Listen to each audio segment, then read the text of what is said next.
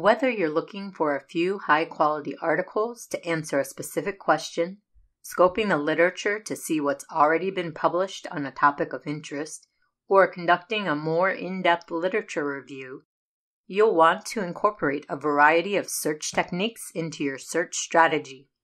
In this lecture, we'll focus on the most common techniques and demonstrate how to use them in PubMed. Specifically, we'll focus on using the Boolean operators and or to combine search terms, nesting to group similar terms, truncation to search for words with multiple endings, and quotes to search for phrases. While this lecture focuses on PubMed, the techniques that we're discussing work in most literature databases such as Embase, CINAHL, PsycInfo, Web of Science, and Scopus. Let's use the following scenario to dive deeper into PubMed. Your colleagues published an article 15 years ago about the possible risk of mobile phones causing cancer in children. They are now interested in seeing how the literature has changed on this topic, given the increased use of smartphones throughout the world. The easiest method to search PubMed is to type in a few key terms into the search box at the top of the home page. For example, we can type cancer, children, mobile phones, and click the search button. To see exactly what PubMed did to find these results, click on the advanced link and scroll down to the History and Search Details box. Next, click on the arrow underneath the Details heading. Here, you'll see the official search strategy that PubMed used. There's a lot going on here that we could discuss, but for right now, take a look at the ands and ors that PubMed has added to the search. And, or, and not are referred to as Boolean operators. You may have used them in searches that you've conducted in the past, but let's take a few minutes to review how they work in the database. Think about what happens when we combine terms with and. For example, if we were to type cancer and children and mobile phones into the search box, we are telling the database that we want articles that include both terms. Each time I and in a term, the results get smaller. So when I just search for articles pertaining to cancer, I find over 4 million results. When I type and children, the results drop down to around 300,000. This is because the articles now need to address both terms to show up in the results. If I and in mobile phones, the results drop down to about 186.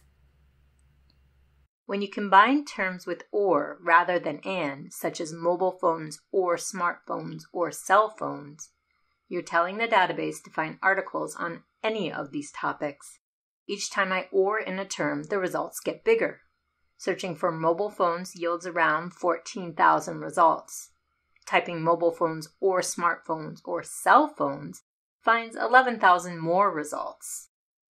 For this reason, or is most often used with synonyms or similar terms in order to expand a search. Not does just what you think it does. It tells the database to eliminate articles from the search that use a specific term. Typing cancer not leukemia will look for articles about cancer, but removes any articles that talk about leukemia. It's tempting to use not to remove irrelevant citations. For example, I often get asked if it's all right to type not adults to find articles that focus on children. I usually respond with a word of caution. Not runs the risk of removing citations that could be relevant. For example, many articles about children may also mention adults somewhere in the abstract. We will miss out on those possibly valuable articles. Here are a couple technical things to keep in mind when using Boolean operators. PubMed recommends that they are entered in all caps. You may notice that the search works correctly if you use lowercase, but this is only a recent improvement that has been made to PubMed. To be certain that your search is working properly, always use Boolean operators in capital letters. Remember in the search details how PubMed automatically added the and in between our search terms? By default, PubMed assumes that you're anding terms together unless you specifically use a different Boolean operator. This brings up an important point. While sometimes it feels like PubMed is reading your mind, in reality, it's only searching according to how it's programmed. It's using an algorithm to conduct its searches. This point becomes important when you begin to use a mix of ands and ors. If you type children and cancer and mobile phones or smartphones or cell phones, you might be surprised by the results that you get. For example, this article, a new smartphone application to predict hematologic acute radiation syndrome based on blood cell count changes, the H-Model app. Logically, you're asking for articles about our mobile phone concept as it pertains to cancer and children.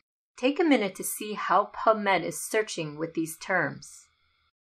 PubMed is programmed to read from left to right, so it's finding all of the articles on cancer and children and mobile phones, or all of the articles on smartphones, or all of the articles on cell phones, which explains some of the strange results. To fix this problem, you'll need to group your OR terms with parentheses. This action is called nesting. And if you remember nesting in algebra, it works in a similar way. In our search, to ensure that PubMed is anding and oring exactly as we intended, we place parentheses around mobile phones or smartphones or cell phones. Going back to that idea of how PubMed assumes you're anding together terms, this becomes a problem when you're searching with phrases. For example, let's say I want to expand my search to see if the proliferation of cell towers also increases the risk of cancer in children. When I search the phrase cell towers, I get off-topic results like skin cell heterogeneity in development, wound healing, and cancer. Looking at the search details, we can see that PubMed is finding these results because it's splitting the terms apart and looking for articles that address both the word cell and the word towers. To remedy this problem, keep your terms together and put double quotation marks around phrases. Looking at our search, we can use quotes around the phrase mobile phones and cell phones.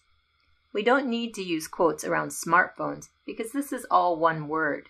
You only need to use double quotes around multi-word phrases.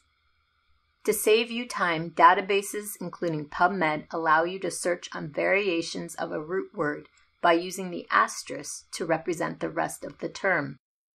Using this asterisk is called truncation. For example, putting an asterisk at the end of mobile phone will retrieve mobile phone or mobile phones. Using an asterisk at the end of child will find variations of this root, so child, children, childhood, etc.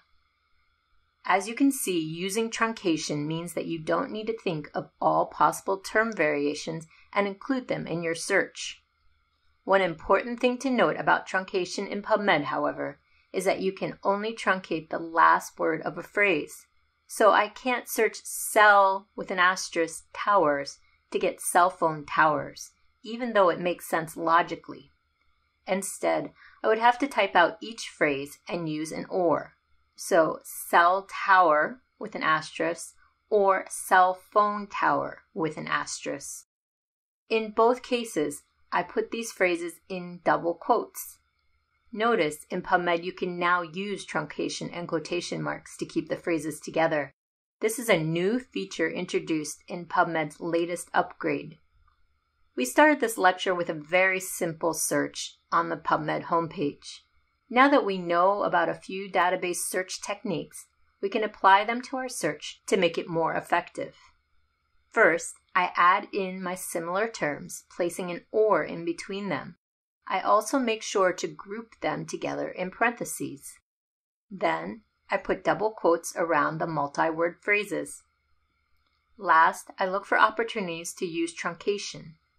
For example, I could search cancer and child with an asterisk, and, in parentheses, mobile phone with truncation at the end of the E, putting that phrase in double quotes, or cell phone, again truncation at the end of the E, putting it in double quotes, or smartphone with truncation at the end of the E, or cell tower with truncation at the end of the R, and putting that phrase in double quotes.